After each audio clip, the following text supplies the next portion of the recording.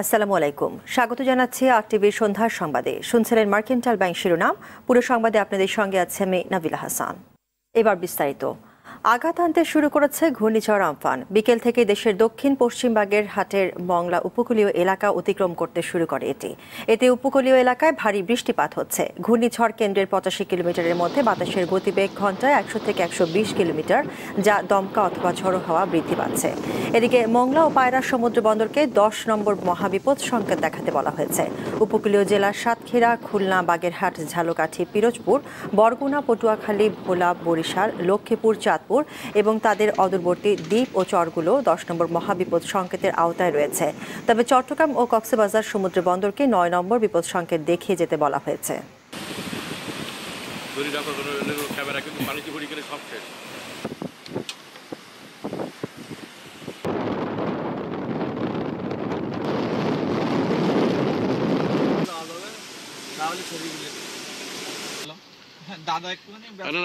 চিরঞ্জিত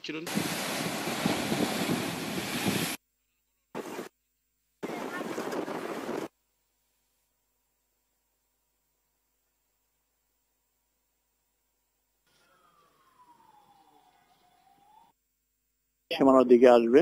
সেক্ষেত্রে আপনার হয়তো রাত 8টা-9টার দিকে বা 10টার দিকে এরকম হবে। কলকাতা সাইডে তো বাতাস অনেক, যেহেতু ওদের মেন ইটা বডিটা ওখানে আছে, ওদের দেখা যাচ্ছে ওদের যে প্রায় 150-60 এরকম বাতাস ওদের কলকাতার ওই সাইডে। আমাদের এই সাইডে বাতাস এখন যেটা বিশেষ করে আমরা বরগুনা, তারপরে পাথরঘাটা, এইসব জায়গাতে 60-70 এরকম বাতাস মাঝে মাঝে গাছটি আকারে বাড়ছে। দর্শক, এই মুহূর্তে বাগেরহাট থেকে সরাসরি যোগ দিচ্ছেন সহকর্মী শামসুর রহমান। শামসুর, ঘূর্ণিঝড় আমফানের বাংলাদেশ উপকূল অতিক্রমের ফলে এখন পরিস্থিতি সেখানে কেমন দেখছেন এবং মানুষের জানমালের ক্ষতির কোনো তথ্য পেয়েছেন কি?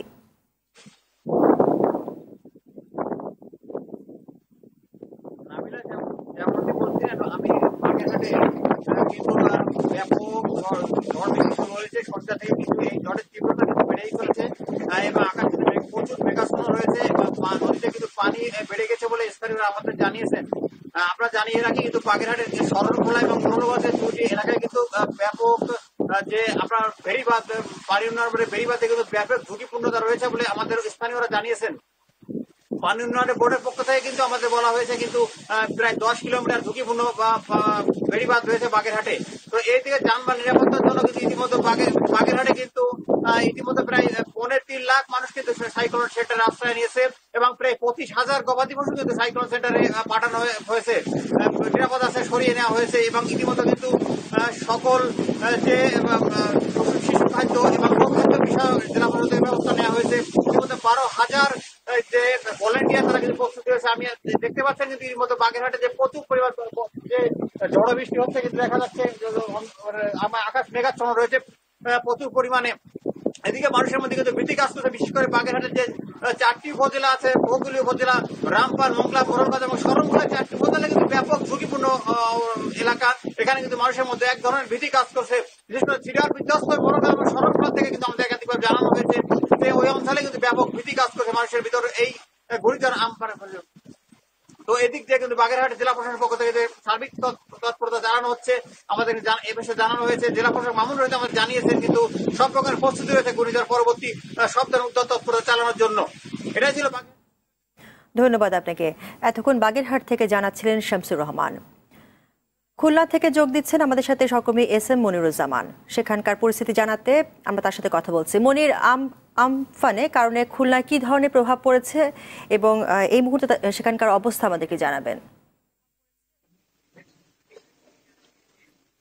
হ্যাঁ নাবিলা, এই মুহূর্তে খুলনায় কিন্তু দমকা বাতাস বয়ে যাচ্ছে, সেই সাথে বিকাল থেকে মুষলধারে বৃষ্টি হচ্ছে এবং প্রতিটা নদ নদীতে পানি কিন্তু কয়েক ফুট বেড়ে গেছে। আপনাকে জানিয়ে রাখি, খুলনার মোট 4টি উপজেলা উপকূলীয় অঞ্চলে রয়েছে, কয়রা, দাকব, ভটিয়াঘাটা এবং পাইকগাছা। এবং এই অঞ্চলের যে সকল উপজেলার বেড়িবাঁধ রয়েছে সেই সকল অঞ্চলের লোকে কিন্তু এখন খুব আতঙ্কের মধ্যে রয়েছে। ইতিমধ্যে আমি জানতে পেরেছি অনেক এলাকায়, বিশেষ করে দাকব, কয়রা এলাকায় বেড়িবাঁধ ভাঙার উপক্রম রয়েছে। অনেক স্বেচ্ছাসেবী নিজেরাই তাদের এই বেড়িবাঁধ রক্ষার জন্য কাজ করে চলছেন। এছাড়া এখন পর্যন্ত খুলনায় নদ নদীর প্রভাবে অনেক প্রায় 1.5 লক্ষাধিক জনগণকে আশ্রয় কেন্দ্রে নেওয়া হয়েছে এবং যে সমস্ত লোক এখনো আশ্রয় কেন্দ্রে আসেনি তাদেরকে আশ্রয় কেন্দ্রে আনার জন্য খুলনা জেলা প্রশাসনের পক্ষ থেকে ব্যাপক ভাবে চেষ্টা করা হচ্ছে। এছাড়া ইতিমধ্যে কিন্তু অনেক আশ্রয় কেন্দ্রে শুকনো খাবার পৌঁছে গেছে এবং ঘূর্ণিঝড় পরবর্তী সময়ে আশ্রয় কেন্দ্রে যারা এসেছেন তাদেরকে স্বাস্থ্য সুরক্ষার জন্য মেডিকেল টিম কাজ করছে এবং তাদের সার্বক্ষণিক পরিচর্যার জন্য তাদেরকে দেখাশোনার জন্য খুলনায় কিন্তু ব্যাপক স্বেচ্ছাসেবক কাজ করছে। এছাড়া খুলনায় এই মুহূর্তে আকাশটা অনেক মেঘাচ্ছন্ন রয়েছে এবং কিছুক্ষণ পর পরে কিন্তু দমকা হাওয়া বয়ে যাচ্ছে। এই ছিল আমার কাছ থেকে খুলনা ঘূর্ণিঝড় আমফান সম্পর্কে সর্বশেষ সংবাদ। নাবিলা, ধন্যবাদ আপনাকে। খুলনা থেকে জানাচ্ছিলেন SM মনিরুজ্জামান। দর্শক, এই মুহূর্তে রাজধানী আগারগাঁওয়ে আবহাওয়া অধিদপ্তর থেকে এখন সরাসরি যোগ দিচ্ছেন সহকর্মী শাকিবুর রহমান। শাকিব, ঘূর্ণিঝড়ের সর্বশেষ অবস্থান ও গতি প্রকৃতি আমাদেরকে জানাবেন।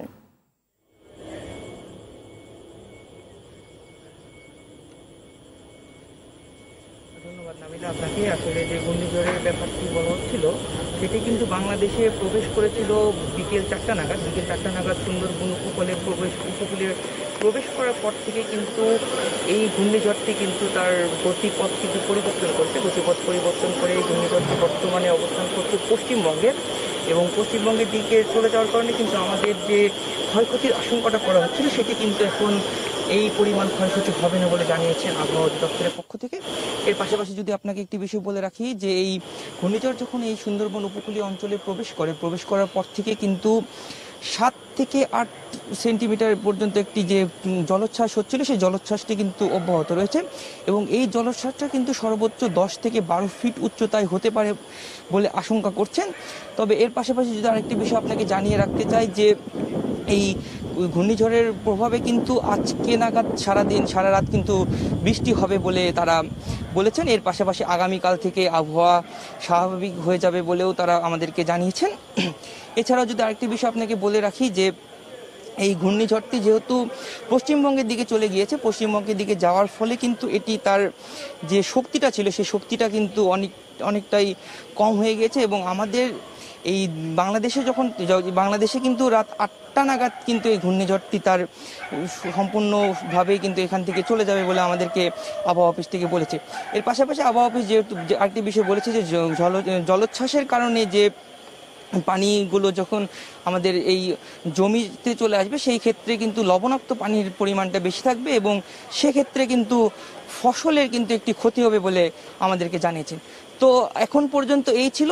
আগামী কিছুক্ষণ পরে হয়তো আমাদের আরেকটি বুলেটিন তারা দেবে, সেই বুলেটিনটা পেলে পরে আমরা আরেকটু সর্বশেষ বা আরেকটু যে নতুন তথ্য আসবে সেগুলো জানিয়ে দিতে পারবো। তো এই ছিল আমার কাছে সর্বশেষ। নাবিলা, ধন্যবাদ আপনাকে।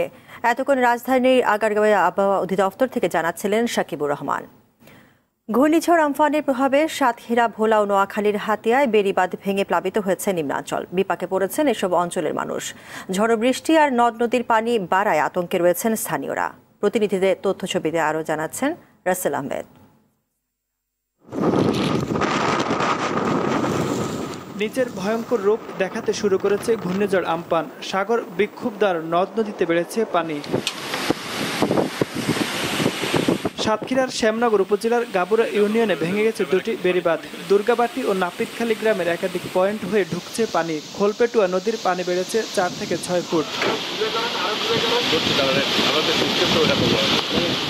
অস্বাভাবিক জোয়ারে নোয়াখালীর হাতিয়ায় প্লাবিত হয়েছে নলচিরা, শুকচর, চর ঈশ্বর ও নিজুম দ্বীপের নিম্নাঞ্চল। পানি ঢুকে পড়ে আতঙ্কে রয়েছেন স্থানীয়রা। বাগেরহাটের বলেশ্বর নদীর পানি বাড়ায় ধসের ঝুঁকিতে শরণখোলা উপজেলার বগি এলাকার 2 কিলোমিটার বেড়িবাঁধ। আতঙ্কে রয়েছেন 10টি গ্রামের মানুষ। বর্তমানে যে পানি হয়েছে সে পানি যেভাবে আমরা বিভিন্ন রকমের হয়রানি মারা গেছি সেই রকম এখন আবার মারা যাওয়ার পথে এবং বেড়িবাঁধ যে কোনো সময় ছুটতে যেতে পারে। আমার কোনো ঘর নাই, বাড়ি নেই, জায়গা জমি নেই, সেখানে থাকি। এখন ভাঙা বিল্ডিং কে আশ্রয় দিতে মানা করছে বলে আমি সাইকেল সেন্টার চলি। ভোলার চর ফ্যাশন ঢালচর, মনপুরার চর নিজাম ও মাঝির চর সহ বেশ কয়েকটি চর প্লাবিত হয়েছে। খুলনার কয়রা, দাখপ ও পাইপগাছা অঞ্চলে বৃষ্টি ও জোয়ার বইছে। স্থানীয় নদ নদীর পানি বেড়েছে 2 থেকে 3 ফুট। সাগর উত্তাল থাকায় চট্টগ্রাম, পায়রা ও মংলা বন্দরে মালামাল খালাস বন্ধ হয়েছে। কক্সবাজার সাগরে মাছ শিকারে যাওয়া জেলেরা নিরাপদে ফিরে এসেছে। ঝালকাঠি, পিরোজপুর, বরগুনা, বরিশাল ও মাদারীপুর সহ বিভিন্ন জেলায় দুর্যোগপূর্ণ আবহাওয়া বইছে। রাসেল আহমেদ, RTV। ঘূর্ণিঝড় আমফানকে ঘিরে আশ্রয় কেন্দ্রগুলোতে অবস্থান নিয়েছে উপকূলীয় এলাকার মানুষ। পরিস্থিতি স্বাভাবিক না হওয়া পর্যন্ত সামাজিক দূরত্ব বজায় রেখে অবস্থান করবেন তারা। এসব দুর্গত মানুষের খাবার ও চিকিৎসা সহ প্রয়োজনীয় সেবা দিচ্ছে স্থানীয় প্রশাসন। প্রতিনিধিদের তথ্যছবিতে জানাচ্ছেন অভি ইসলাম। ঘূর্ণিঝড় আমপানের ক্ষয়ক্ষতি মোকাবেলায় ব্যাপক প্রস্তুতি নিয়েছে প্রশাসন। মঙ্গলবার বিকেল থেকে ঝুঁকিতে থাকা উপকূলীয় লোকজনকে আশ্রয়কেন্দ্রে নেওয়া হয়। চট্টগ্রামে 479টি আশ্রয়কেন্দ্র ছাড়াও 2269টি প্রাথমিক বিদ্যালয় এবং 1250টি মাধ্যমিক বিদ্যালয়কে আশ্রয়কেন্দ্র হিসেবে ব্যবহার করা হচ্ছে। ভোলায় গেল রাতেই 2,47,000 মানুষ বিভিন্ন আশ্রয়কেন্দ্রে অবস্থান নিয়েছেন। সামাজিক দূরত্ব বজায় রেখে তারা অবস্থান করছেন। ঝালকাঠিতে আমপান থেকে বাঁচতে আশ্রয়কেন্দ্রে সরিয়ে নেওয়া হয়েছে নদী তীরবর্তী 8,000 বাসিন্দাকে। একই সঙ্গে সরিয়ে নেওয়া হয়েছে গবাদি পশুও। ভাঙা বিল্ডিং কে আশ্রয় দিতে মানা করছে বলে আমি সাইকেল সেন্টার চলি কারণে আমরা আশ্রয় কেন্দ্রে আশ্রয় নিচ্ছি। ঘূর্ণিঝড়ের কারণে আমাদের এইখানে আশ্রয় কেন্দ্রের জন্য সবাই আস্তে আস্তে দুপুর থেকে যখন বৃষ্টি পড়তেছে তখন সবাই আসতেছে। বরিশালে 316টি আশ্রয়কেন্দ্রের পাশাপাশি সব শিক্ষা প্রতিষ্ঠান প্রস্তুত রাখা হয়েছে। অনেকে আশ্রয়কেন্দ্রে অবস্থান নিয়েছেন। 93টি মেডিকেল টিম এবং 50,000 স্বেচ্ছাসেবকও প্রস্তুত রাখা হয়েছে। 5 থেকে 6 ফুট পানি উচ্চতা বৃদ্ধি পাওয়া সেটি হয়েছে। আমরা জনগণকে নিরাপদ আশ্রয়ে সরিয়ে নিয়ে এসেছি এবং আমরা সকল জনগণকে এই আশ্রয় কেন্দ্রে নিয়ে আসবো যেন কেউ পানিতে কষ্ট না পায়। হাতিয়ার আশ্রয়গুলো প্রস্তুত রাখা হলেও বেশিরভাগ আশ্রয়কেন্দ্রে কেউ অবস্থান নেননি। বাইরে কি করেন এখন? তা কি ভয় লাগে না? বাগেরহাটে 1,30,000 মানুষ আশ্রয়কেন্দ্রে অবস্থান নিয়েছেন। এছাড়া খুলনা, সাতক্ষীরা, পিরোজপুর, পটুয়াখালী ও বরগুনা সহ বিভিন্ন স্থানে আশ্রয়কেন্দ্রে উঠেছেন দুর্ঘটনা। অভি ইসলাম, RTV। ঘূর্ণিঝড়ের পূর্বাভাস পাওয়ার পর থেকেই উপকূলীয় জনগোষ্ঠীর জানমালের নিরাপত্তার সরকার সব রকম ব্যবস্থা গ্রহণ করেছে জানিয়েছেন প্রধানমন্ত্রী শেখ হাসিনা। সাইক্লোন আমফান সৃষ্ট সর্বশেষ দুর্যোগ পরিস্থিতি সর্বক্ষণ মনিটরিং করছেন তিনি। প্রধানমন্ত্রী বলেন, করোনা মহামারীর পাশাপাশি সাইক্লোন আমফানের আঘাত মোকাবেলায় কাজ করছে সরকার। প্রাকৃতিক দুর্যোগে কারো হাত নেই, এর ক্ষতির হাত থেকে রক্ষা পেতে দেশবাসীকে প্রার্থনা করার আহ্বান জানান সরকার প্রধান। সকালে গণভবনে জাতীয় দুর্যোগ ব্যবস্থাপনা কাউন্সিলের সভায় প্রয়োজনীয় নির্দেশনা দেন প্রধানমন্ত্রী। দুর্যোগ পরবর্তী পুনর্বাসনের জন্য প্রস্তুতি গ্রহণের নির্দেশ দিয়েছেন শেখ হাসিনা।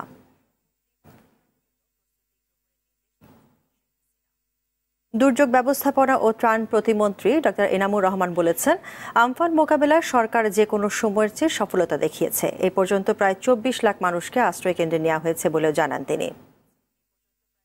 23,90,307 জনকে এখন পর্যন্ত আশ্রয় কেন্দ্রে স্থানান্তর করা হবে। এই আমফান মোকাবেলায় ঘূর্ণিঝড়ের ইতিহাসে আমরা সর্বোচ্চ সফলতা পাব।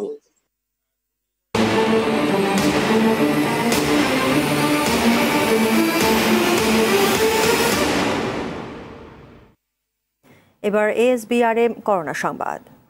গেল একদিনে কোভিড-19 আরও 16 জনের মৃত্যু হয়েছে। এ নিয়ে রোগটিতে এ পর্যন্ত প্রাণ হারালেন 386 জন। এ সময় দেশে সর্বোচ্চ শনাক্ত হয়েছেন 1,617 জন। এ নিয়ে দেশে মোট শনাক্ত হলেন 26,738 জন।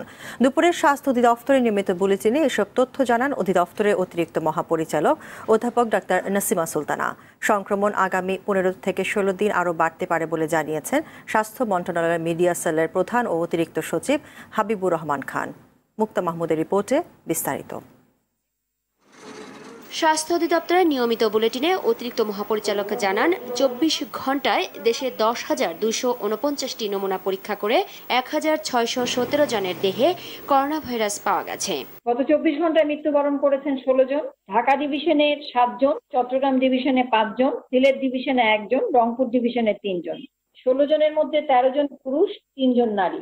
এদিকে আরও 300 জনকে আইসোলেশনে পাঠানো হয়েছে, আর আইসোলেশন থেকে ছাড়া পেয়েছেন 100 জন। 24 ঘন্টায় বিভিন্ন হাসপাতাল থেকে 214 জন সুস্থ হওয়া সহ এ পর্যন্ত মোট 5207 জন সুস্থ হয়ে বাড়ি ফিরেছেন। 24 ঘন্টায় কোয়ারেন্টাইনে 4011 জন, ছাড় পেয়েছেন 2287 জন। এ পর্যন্ত কোয়ারেন্টাইনে 2,51,502 জন এবং এ পর্যন্ত ছাড় পেয়েছেন 1,98,561 জন। বর্তমানে কোয়ারেন্টাইনে 52,941 জন। এদিকে দেশে কোভিড-19 সংক্রমণ পিকের কাছাকাছি চলে এসেছে বলে জানালেন স্বাস্থ্য মন্ত্রণালয়ের মিডিয়া সেলের প্রধান। টেকনোলজিসের ঘাটতি আছে, এটা কিন্তু সত্য। এই যে 700 পথ্যাক আছে ওগুলো প্লাস ইদানিং আমাদের কাছে স্বাস্থ্য অধিদপ্তরের পক্ষ থেকে 5,800 পদ সৃষ্টি করার জন্য প্রস্তাব এসেছে। ওই প্রস্তাবটা নিয়ে আমরা কাজ করছি। করোনা ভাইরাস থেকে বাঁচতে স্বাস্থ্যবিধি মেনে চলা, অপ্রয়োজনে বাড়ির বাইরে বের না হওয়া এবং এ সময়কালে শরীরের রোগ প্রতিরোধ ক্ষমতা বাড়াতে ভিটামিন সি সহ পুষ্টিকর খাবার খাওয়ার পরামর্শ দেন তারা। তাদের নেতৃত্বেই কিন্তু। মুক্তা মাহমুদ, RTV, ঢাকা। কিশোরগঞ্জের ভৈরবের চণ্ডীবের এলাকায় করোনা উপসর্গ নিয়ে এক ব্যক্তির মৃত্যু হয়েছে। মৃত জানে আলম পেশায় সবজি ব্যবসায়ী ছিলেন। চট্টগ্রামের প্রতিদিনই বাড়ছে করোনা আক্রান্ত রোগীর সংখ্যা। 24 ঘন্টায় এই জেলায় নতুন করে আক্রান্ত হয়েছে 132 জন। এদের মধ্যে রাউজান উপজেলার চেয়ারম্যান, 2 সাংবাদিক ও 7 পুলিশ সদস্যও রয়েছেন। করোনার কারণে এবার জাতীয় রাজস্ব বোর্ড NBR এর সাথে ব্যবসায়ীদের প্রাক বাজেট আলোচনা হচ্ছে না। ব্যবসায়ীদের দাবি দেওয়া জমা নেওয়া হচ্ছে ইমেইলে। NBR বলছে, সরাসরি আলোচনা না হলেও অন্যান্য বছরের অভিজ্ঞতার আলোকে বাজেটে ব্যবসায়ীদের ভ্যাট ট্যাক্স ছাড়ের বিষয়টি বিবেচনা করা হবে। সেলিম মালিকের রিপোর্টে বিস্তারিত। প্রতি বছর এপ্রিলের মাঝামাঝি সময় থেকে বাজেট নিয়ে জাতীয় রাজস্ব বোর্ডের ব্যস্ততার সীমা থাকে না। সকাল বিকাল 2 বেলা বিভিন্ন ব্যবসায়ী সংগঠনের সঙ্গে প্রাক বাজেট আলোচনা করতেন NBR কর্মকর্তারা। তবে করোনায় বদলে গেছে প্রচলিত রীতি। মুখোমুখি আলোচনা না হলেও অনলাইনে নেওয়া হচ্ছে ব্যবসায়ীদের বাজেট প্রস্তাব। ছোট ক্ষুদ্র মাঝারি যে ব্যবসাগুলো আছে, এদের বিদ্যুতের যে বিল, ভ্যাট, তারপর ধরেন SD, তারপর অন্যান্য যে চার্জগুলো আছে, এগুলো যাতে এবার অব্যাহত দেওয়া হয়।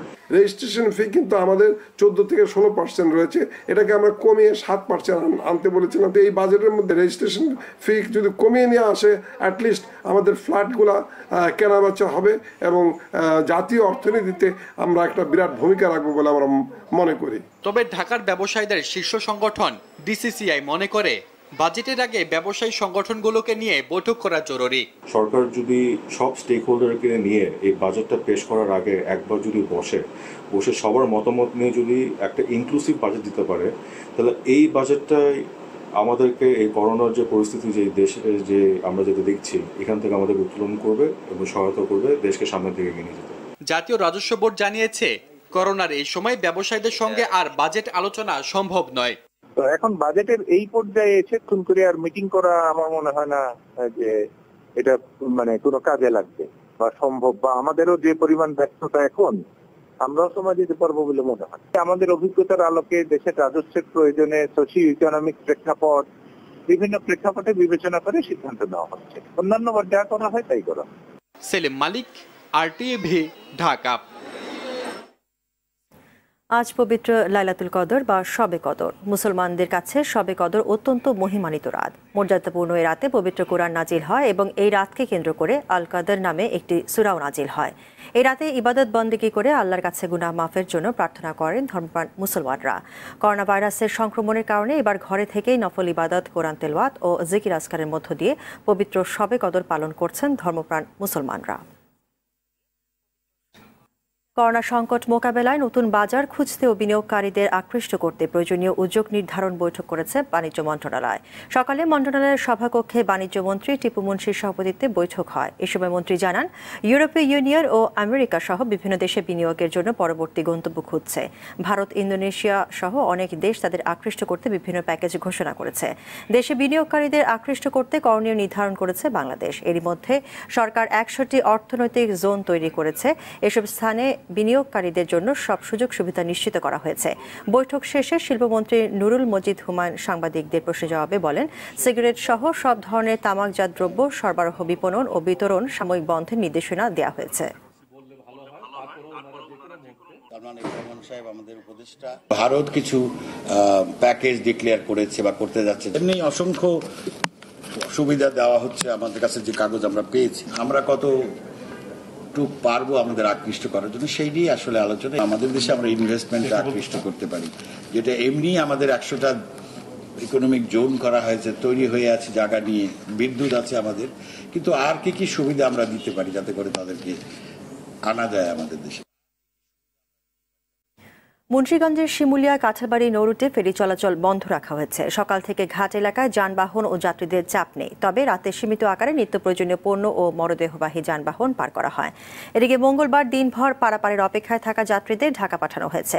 সন্ধ্যার মধ্যে বাস যোগে তাদের ঢাকা পাঠানো হয়। অপরদিকে মানিকগঞ্জের পাটুরিয়া দৌলতদিয়া নৌরুটে সীমিত আকারে ফেরি চলাচল করছে। শুধু পচনশীল নিত্য প্রয়োজনীয় পণ্যবাহী যানবাহন পার করা হচ্ছে। ঘাট অভিমুখে যাত্রীদের আটকে দিচ্ছে পুলিশ, তবে অনেকেই ঝুঁকি নিয়ে নৌকা যোগে নদী পার হচ্ছেন।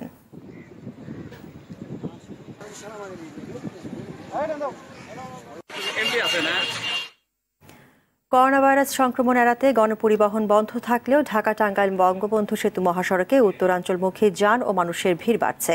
নানা কৌশলে ঈদে বাড়ি ফিরছেন মানুষ। Truck, microbus, private car, autorickshaw ও মোটরসাইকেল এবং পায়ে হেঁটে ফিরছেন মানুষ। বিভিন্ন জায়গায় পুলিশের চেকপোস্ট থাকলেও নানা কৌশলে যাত্রী তুলে নিচ্ছে পরিবহনগুলো। এদিকে বঙ্গবন্ধু সেতু দিয়ে যাত্রী চলাচল বন্ধ থাকায় উত্তরাঞ্চলগামী হাজার হাজার মানুষ মারাত্মক দুর্ঘটনার ঝুঁকি নিয়ে ছোট ছোট ইঞ্জিন চালিত নৌকায় যমুনা নদী পার হচ্ছে। জেলায় ভুইয়াপুরের গোবিন্দাসী নৌফাঁড়ির ইনচার্জ এসআই আলামিন জানান, ঝুঁকি নিয়ে কেউ যাতে নদী পার না হতে পারে সেজন্য সতর্ক রয়েছে পুলিশ।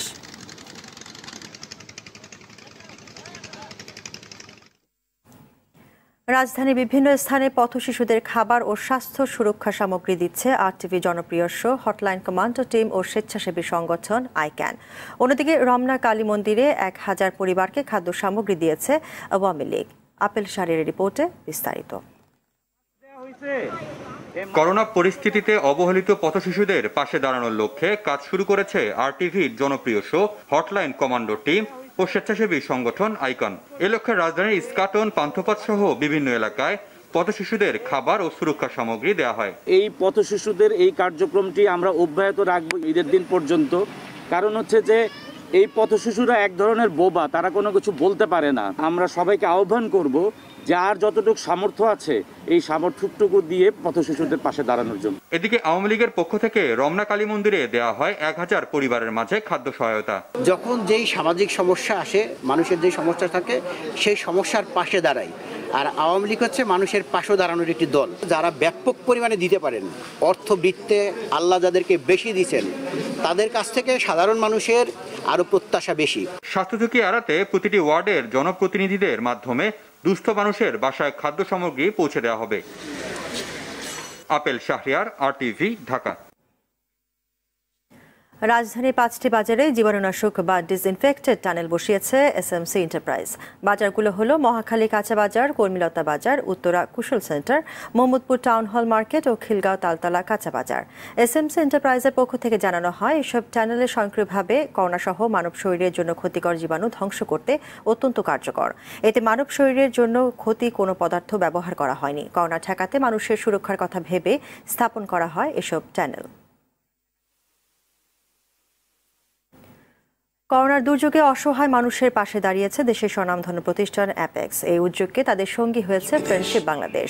যৌথভাবে এই উদ্যোগের মাধ্যমে চরাঞ্চলের 3000 সুবিধা বঞ্চিত মানুষের কাছে পৌঁছে দেওয়া হচ্ছে সহযোগিতা। অ্যাপেক্স পণ্য কিনলে তার একটি অংশ পৌঁছে যাচ্ছে এসব মানুষের কাছে।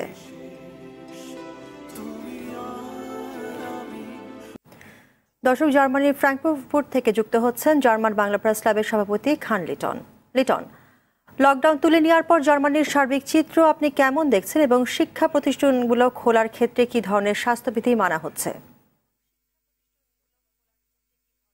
হ্যাঁ, লকডাউন তুলে নেওয়ার পরে জীবনযাত্রা স্বাভাবিক হয়ে আসছে, তবে স্বাস্থ্যবিধি মেনে সামাজিক দূরত্ব বজায় রেখেই সমস্ত কার্যক্রম, অফিস আদালত, ব্যবসা প্রতিষ্ঠান চলছে। পাশাপাশি সবচেয়ে বড় ব্যাপার যেটা দাঁড়িয়েছে, আগামী মাস থেকে শুরু হচ্ছে এখানে গ্রীষ্মকালীন অবকাশ স্কুল, কলেজ, বিশ্ববিদ্যালয়গুলোতে। পাশাপাশি এরপর শুরু হবে নতুন বছরের সেমিস্টার, যার জন্য এখন থেকে স্কুল কলেজগুলো খুলে দেওয়া হচ্ছে। কিন্তু সেই ক্ষেত্রে বিশেষ করে বিধিনিষেধ মেনে চলা হচ্ছে, সামাজিক দূরত্ব বজায় রাখা হচ্ছে।